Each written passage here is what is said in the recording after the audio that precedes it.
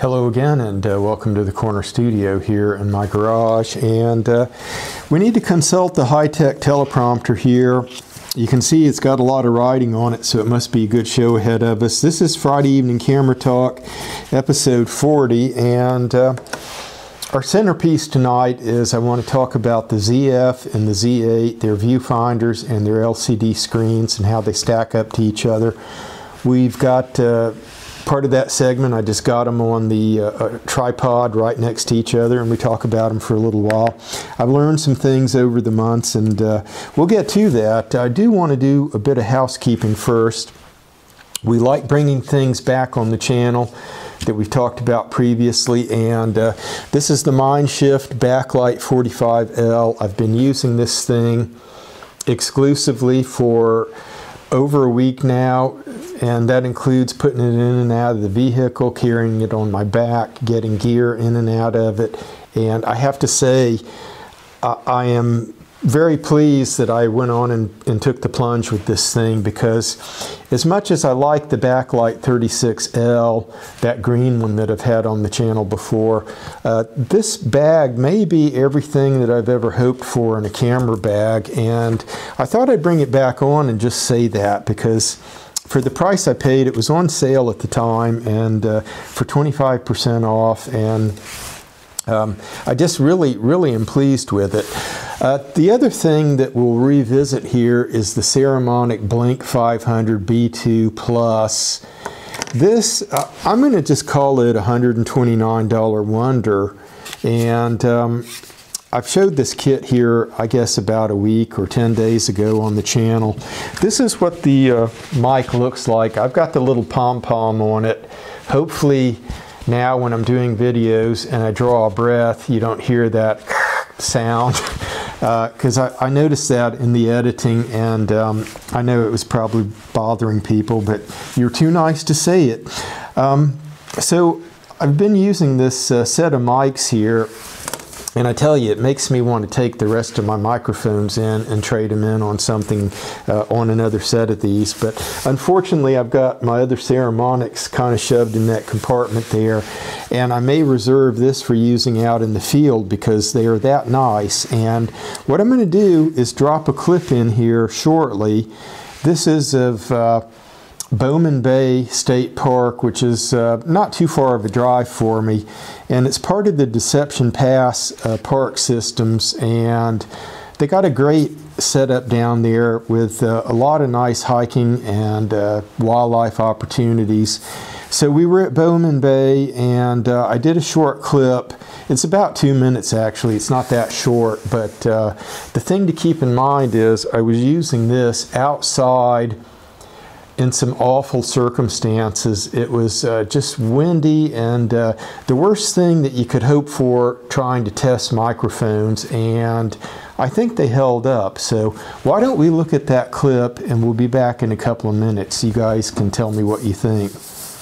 Here we are set up at the campsite, and it's really windy and overcast. Conditions are kind of adverse, and here shortly I'll film the rest of the campground, and you can see how many other people want to contend with it. So you see we're kind of tucked into a great spot up there. It's right over the water, and there's the view. It is a little early in the season, but you can see that the campground, it's practically empty. Quite windy today, but I guess people just really don't want to camp when things are kind of adverse. So there's the upper loop of the campground, and scrolling around you can see where the lower loop kind of comes out, and it's all nicely situated on the water here. There's not really any terrible spots here in the campground. So this park here has a tribute to the Civilian Conservation Corps, and there's a building down below with some exhibits, and if you notice in the background the flagpole there with the flags getting blown about, that'll tell you how windy it is.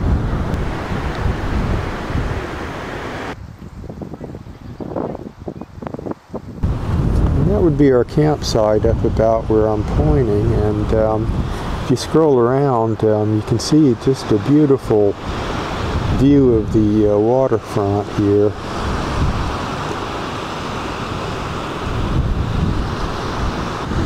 So from the campground off this way, you can hike out that way where I'm pointing, and it heads over to an adjacent state park, Rosario Beach, where we go sometime there to film wildlife. They have some interesting tidal pools, and it extends out over the water, and we have found during nesting season it's a good bird nesting site.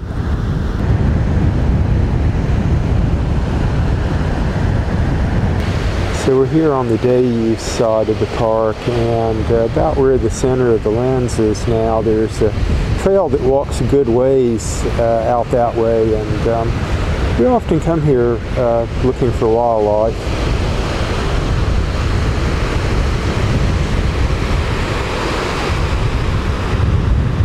Okay, so we just saw that clip about Bowman Bay Park, and I think it's a great way to show off the new mic system.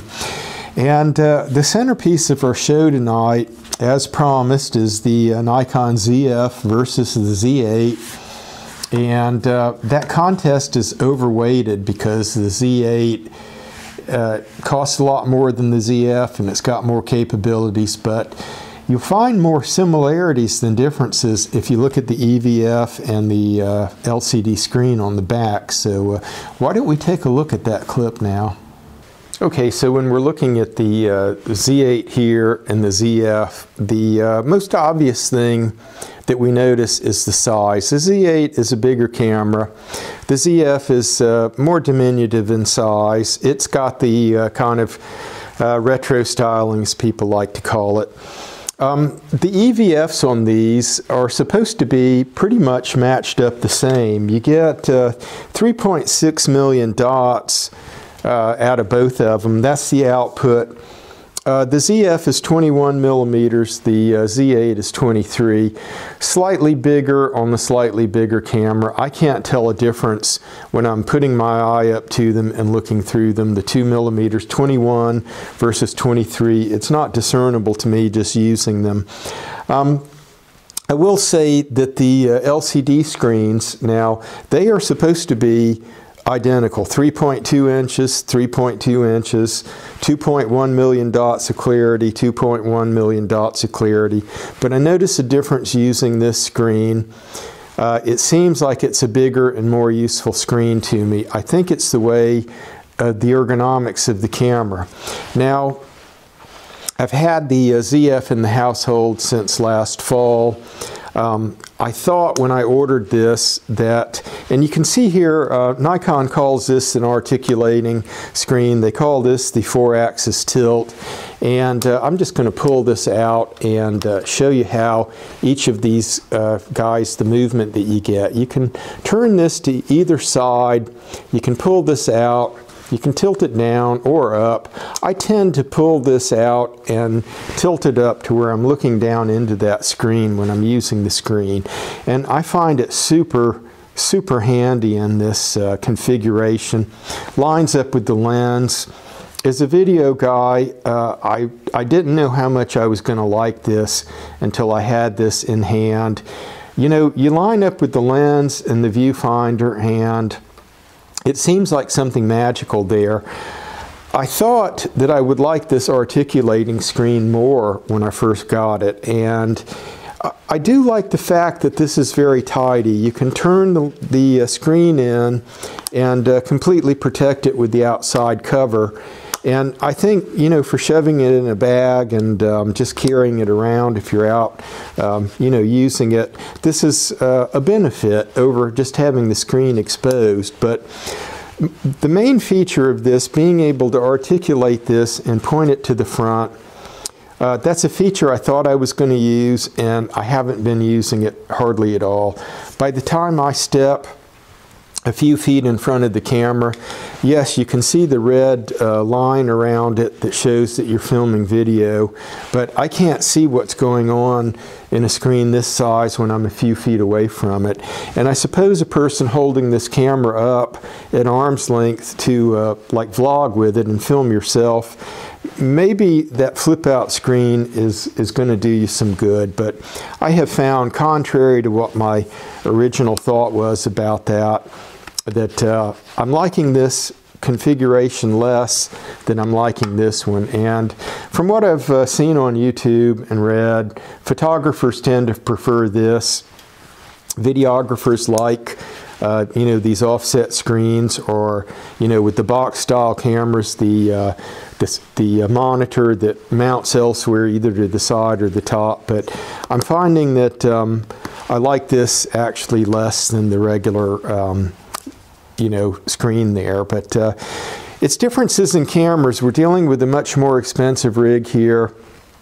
I find that for what you pay and what it does, what it can accomplish, I love the ZF. The screens have kind of become a minor thing with me. I don't really, so much when I'm using this camera, I'll tend to focus on using the viewfinder. Here it's a mix. I'll use the viewfinder when I need to, and I'm relying on the screen a lot more here. But this is one of those things I thought I'd update the channel on, and we'll get back to the main segment now.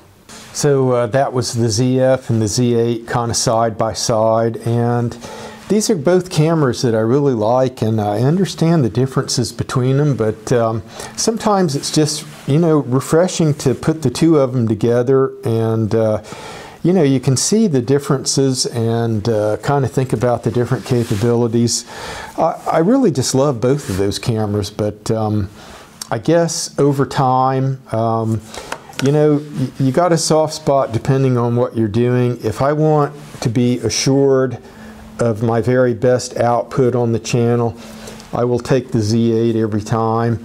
If I want to just have a smaller rig that I consider kind of fun, that fills a lot of gaps and does a really competent job, I'll reach for the ZF. So anyway, there we have it. But I tell you what, we've hit a good point here. I was out on the road and a little off pace this week, and as you saw the show, we've put it up on a different day than we often do.